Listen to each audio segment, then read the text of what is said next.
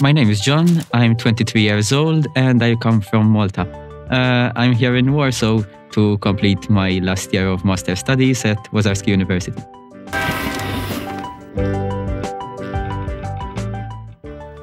What I like about Poland is that, first of all, it might seem a bit strange, but I like the winter. I had never lived in a real winter. Winters in Malta are usually 8 to 10 degrees. That's the coldest it gets. Here I could actually see snow. I could actually survive in temperatures which were minus 20, where I was told that I couldn't survive. I like also that the fact that life is not too expensive here. I mean, it's reasonable. That for me as a student, I can live. I can survive without having to ask money from parents and anything.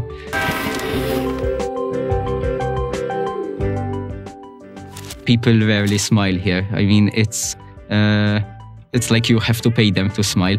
I am used to a situation where you go on the bus, everyone is smiling, chatting to each other and things like that.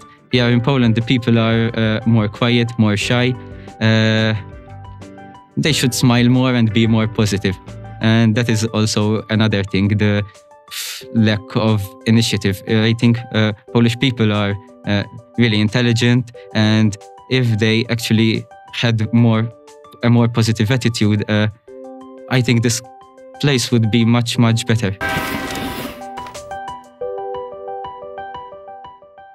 One strange situation I faced here in Poland is that people didn't know that Malta existed, and I was coming back from Budapest, and in Modlin airport they made a mistake and they sent us all through passport control. And while we were in passport control, they checked my ID card and they said it was fake. They checked my passport and they said it was fake as well. And they took them for some examination. And I hear people asking, what is Malta? And they were checking about Malta on their computers because it seemed that they had never heard about it. The caretaker there who was cleaning in the passport control area was telling them like, it's a Schengen country, this person shouldn't be here. And the soldiers were like, no, we don't know.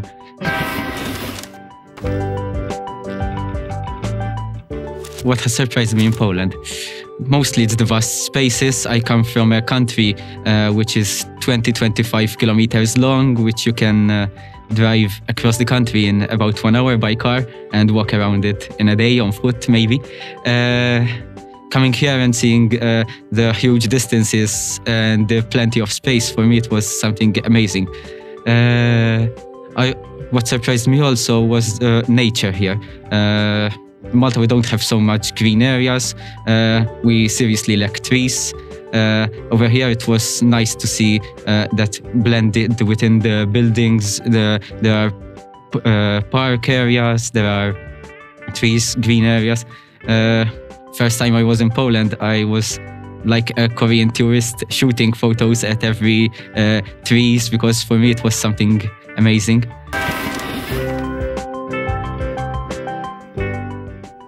Actually, I didn't know much about Poland before I came here. The only times in Malta you would hear about Poland was when they were speaking about Pope John Paul II. You would hear that he is from Poland. You would hear that he helped bring down communism. But that's it. I had heard once about Poland at school when they showed us a movie To Kill a Priest, about a priest who was killed during socialist times. But that's it. The view of Poland and Malta is, you know, that it's still a poor country, very communist style. My friends, when I told them that I am going to study in Poland, they told me, why are you going here? Why are you going there? You probably will find nothing to eat over there. There is nothing to do. Why not go to a better country? But actually, when they came here, they found something totally different when they came here to visit me, and they actually liked it and they want to come back. Unfortunately, in Malta, we rarely hear about Eastern European countries. Most of the news usually stops by Germany and Italy, so I can't say I actually really knew much before.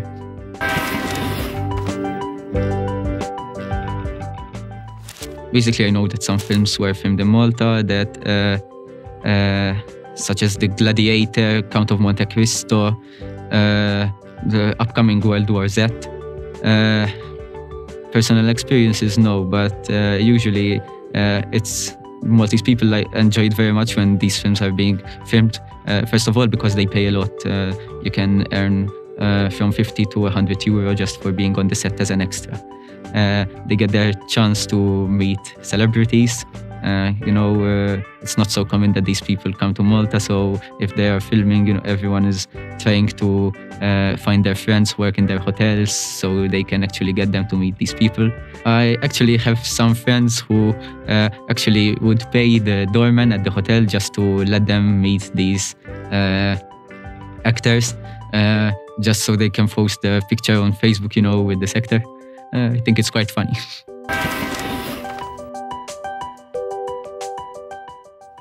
I'm vegetarian, so I cannot eat much of the food here, but I like pierogi very much. I actually like to make my own variations at home.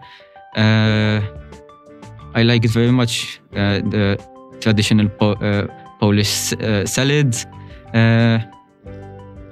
But eventually, most of the cuisine here is meat-based. It was actually very strange for me, even going to the supermarkets.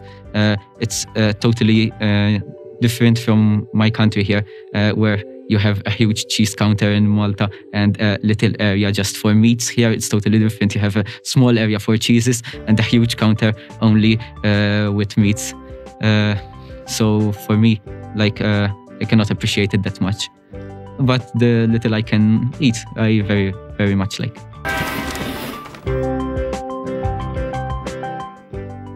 During the Second World War, there was Malta was being heavily bombed. It is actually named as one of the heaviest bombed land in history. The Germans actually dropped 5 times as much bombs on Malta as they did on London. Polish were actually helping with the supplies, trying to help Malta stay on its feet. I know that one destroyer of the Polish Navy was sunk during these operations.